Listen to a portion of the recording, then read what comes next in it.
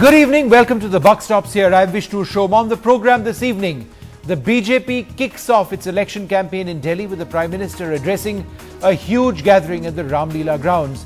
He accuses the Aam Aadmi Party of anarchy, but the Aam Aadmi Party hits back and says Modi is actually scared of them. Now, we've heard all of this rhetoric before. This evening we ask, anarchy or development? Will Delhi finally get a stable government? That's what everybody wants. आपने कभी ऐसे राजनेता देखे हैं जो खुद कहें कि हाँ मैं एनार्किस्ट हूं? अगर आपको एनार्की करनी है, एनार्किस्ट हो तो जाकर के जंगलों में नक्सलवाद वालों के साथ जुड़ जाओ। जिनको फुटपाथ पर बैठ करके रास्ते रोकने में अच्छा ही मास्टरी है, धरने करने की मास्टरी है, आए दिन आंदोलन करने की मास्टरी है, उनको वो काम दीजिए। हमारी मास्टरी अच्छी सरकार चलाने में है, हमें वो काम दीजिए। With a scathing attack on the Aam Aadmi Party and its chief Arvind Kejriwal, the Prime Minister kick-started the BJP's campaign for the Delhi election. ऐसा मुझे विश्वास है। The date has not been announced yet, but the battle for Delhi is expected to be an intense contest between the BJP, that emerged as the single largest party in 2013, and the Aam Aadmi Party, that came a close second. Modi shifted campaigning into top gear, reminding Delhi's voters that Kejriwal resigned as Chief Minister in just 49 days. Delhi को बचाना भी है, दिल्ली को बढ़ाना भी है। The fight for Delhi has got intense with a bitter war of words between the BJP and the Aam Aadmi Party. BJP accused Arvind Kejriwal's party of being a party who only knows how to do dharnas and not govern.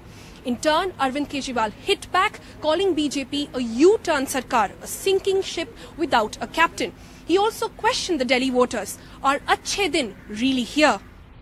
उन्होंने मुझे झूठा बोला, उन्होंने मुझे anarchist बोला, उन्होंने मुझे भगोड़ा बोला, उन्होंने मुझे धरना करने वाला बोला, नेम कॉलिंग, भला बुरा बोल के नेगेटिव पूरा चुनाव लड़ने वाले हैं।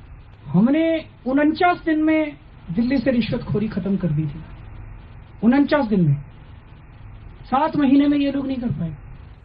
Narendra Modi ji. The BJP's show of strength was dubbed as the Abhinandan Rally, with the party lining up its 3 newly elected chief ministers.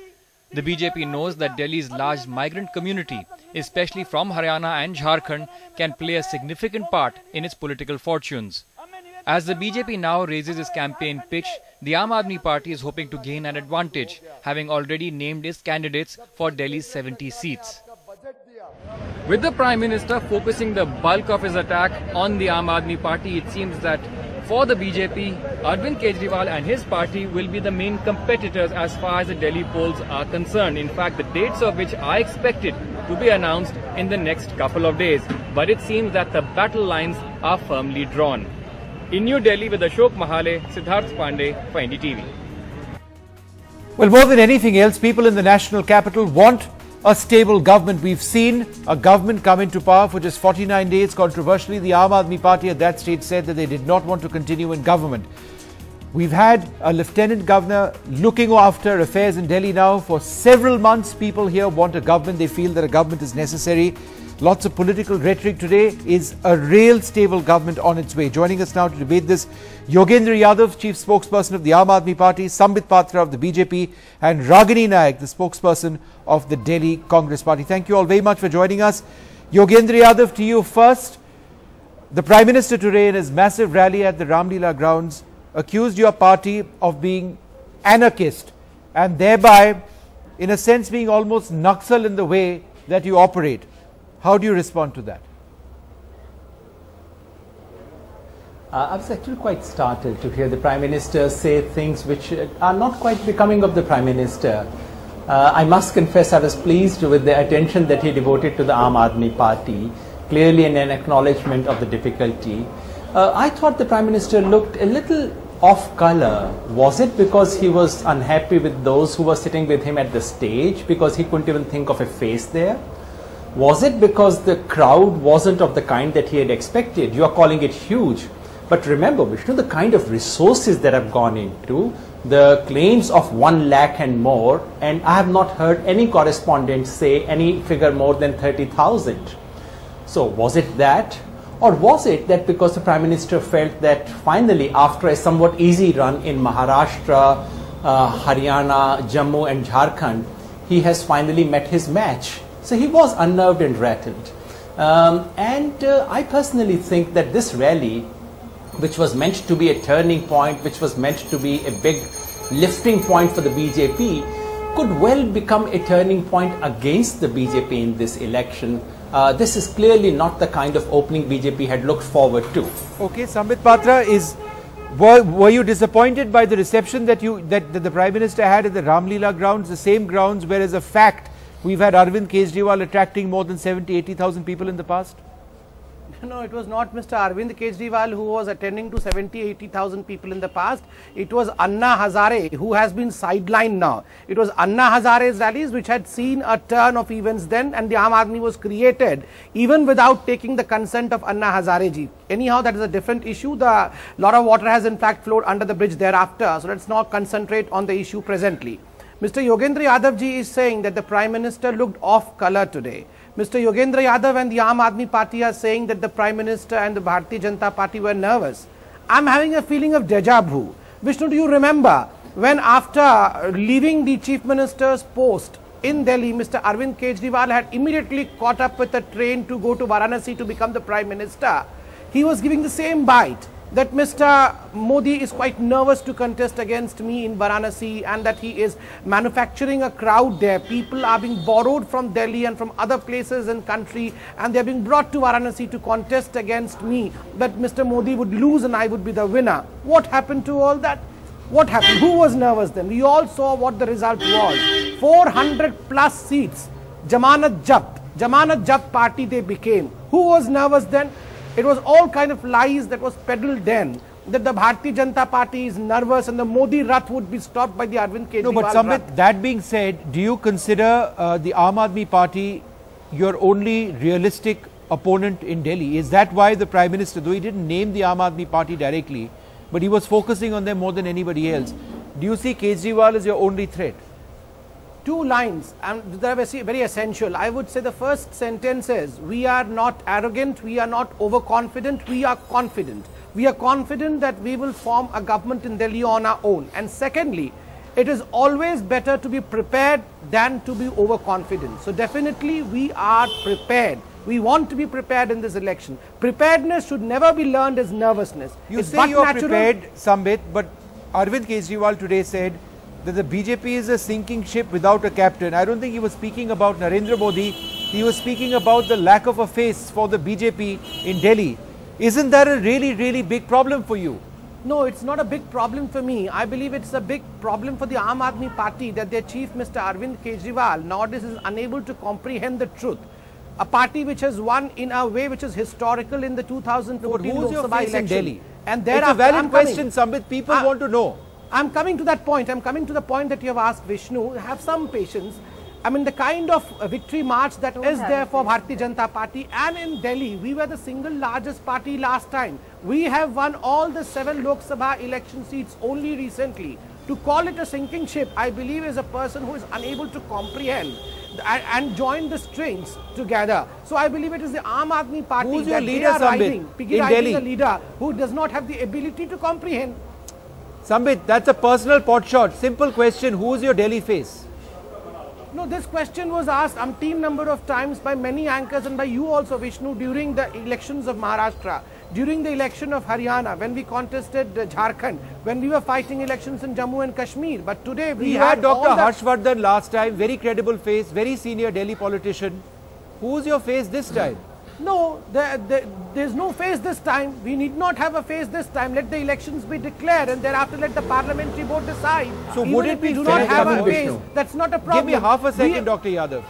Would it be fair, therefore, Sambit, to say that once again your face for these elections is the Prime Minister, as has been the case in Maharashtra? No, you have to realize one thing, Vishnu, that face is always guided by a brain. face is always guided by an ideology or thought process. Who are the other brains in the BJP in Delhi? We have a vision with Narendra Modi. We have a whole body in the organization. Ironically, in the Aam Aadmi Party, they have a so-called face, no body and no brains. So what do the people of Delhi do with only a face, which has only an ambition of becoming a CM today and a PM tomorrow? We are without any ambitions. We want to meet the aspirations of people of Delhi. Yeah, Ragini Naik, why don't you come in? Dr. Yadav, I'll come to you after that. I haven't gone across to Ragini. Ragini, the Congress in all of this is strangely silent. Is that because you have realized where you are going to come in these elections and therefore willy-nilly you are endorsing the Aam Aadmi Party? At least some reports suggest that Sheila Dikshit is.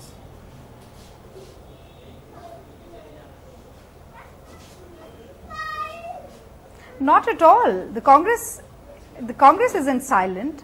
We have been very vocal, very loud and clear on important issues in Delhi. When Delhi was facing acute power and water crisis under the rule of Aam Aadmi Party and also under the rule of the Bharatiya Janata Party, we were the ones who were there out on in all the 70 Vidhan Sabhas and protesting against these two parties and also in favor of the people. But the larger question today is that speech, rhetoric, repartee and no answers from the BJP. If we analyze the speech of Mr. Narendra Modi in the first election rally of Delhi today, we will find that it is disappointing and hollow. No, but Ragini, were there answers to your questions from Arvind Kejriwal? Chest thumping on the one were there hand, answers to your questions from Arvind Kejriwal? Accusations on the other. The Congress will always attack the BJP. That's par for course, Ragini. Are you going to also attack the Aam Aadmi Party? I didn't get it.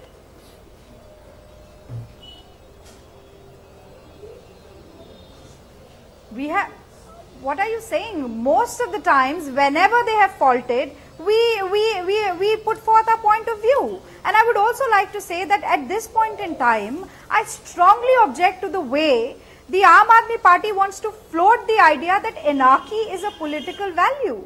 I'm really surprised that both Aam Aadmi Party and the BJP talk about Mahatma Gandhi, but do not realize that he emphasized means are more important than the end, means justify the end. Both these parties were seen at loggerheads in Tughlakabad a few days back. These are all rhetorical terms we keep hearing before elections. At the end of the day, in favor of both the Aam Aadmi Party say and the BJP know and the Congress know that there is only one thing that people in this city want, and that is development. Can I just complete? Unlike, and Yogendra Yadav, correct me if I am wrong, unlike most other states in Delhi, it is the development agenda. It's and you may not like this phrase, but Bijli Sadak Pani, it was not the Aam Aadmi Party's coinage, but these are the issues which appeal to people in the national capital. That being the case, is it realistic for the Aam Aadmi Party to say that you will cut down on electricity rates when in fact there is a shortage of electricity and people want services? A large segment of Delhi would actually want to pay more to ensure that electricity is there. There is a sense that if you cut down, then everybody will suffer. Electricity won't be there. Vishnu, you're absolutely right. Development is the question. And unfortunately, we didn't hear very much from the Prime Minister, anything concrete. And this has been the leitmotif of this entire election. We are positive, BJP is negative. We have substantive things to say. BJP has very vague and generalized things to say. We have a face that would deliver what we promised. BJP has none. On the question that you asked, the point that I've been making since last year, unfortunately the point hasn't been understood. We are not saying that we would make electricity cheap simply because we like to get everything cheap. We have repeatedly said that there is a fraudulence in the manner in which electricity rates are computed in Delhi. We would get it audited. We have no loss of confidence. We are absolutely certain that when that audit comes about, then the rates will naturally come down. This is what we've said earlier. This is what we are saying now. We are very conscious, and if you would notice, Vishnu, for the last 2 months, this is what Aam Aadmi Party has been doing every week. We announced our agenda for Delhi's education. We had agenda for Delhi's employment. We announced agenda for women's security in Delhi. Sambit, I'm coming to you in unauthorized colonies, about all these things. And what have we heard from the BJP? Today was the day you expected the Prime Minister of the country to talk about Okay. statehood in Delhi. This Okay. is something BJP has been promising. He could have announced it. True, true. Sambit Patra, we didn't hear of the issue of statehood. Why? And we heard what a lot of people would say, Sambit, was a rhetorical statement from the Prime Minister. We will rid Delhi of generators and ensure 24-hour electricity. Realistically, Sambit, it's almost impossible to achieve in the near future. No, let me tell you, Gujarat does not have inverters and does not need generators. So it is not that Delhi, which is the capital of the country, cannot be made as Gujarat. But anyhow, first I would like to answer to what Mr. Yogendra Yadav ji was saying. He was saying that they had the blueprint, the layout and the agenda for everything. For education, for women's safety, for schools, for colleges and umpteen number of things. What prevented you, Mr. Yogendra Yadav, if you had the layout for everything, what prevented you from delivering? Why did you run away with the layout to Varanasi? Why were you studying the Varanasi plans? Let me also remind you of the fact, Mr. Kejriwal rented a house. Your 32 MLAs with 8 MLAs from Congress, which we hope to get rid of this time. And Mr. Kejriwal from the Ganga Banks promised that I will not leave Varanasi for all my life. I will stay in this rented house and I will serve the people of Varanasi. Now what happens to the people of Banaras? He should have stayed back there. Similarly, people of Delhi also have realized what are we discussing today, Mr. Patra? Are we discussing Banaras? Are we discussing Delhi? Those are just like are the we discussing today's rally? What are we discussing? Air. Similarly, all your promises are going to vanish into thin air in Delhi. Lot of rhetorics by the Aam Aadmi Party is a classical example of guerrilla tactics of politics. What you are doing is a guerrilla tactics of politics. We are not going to buy it.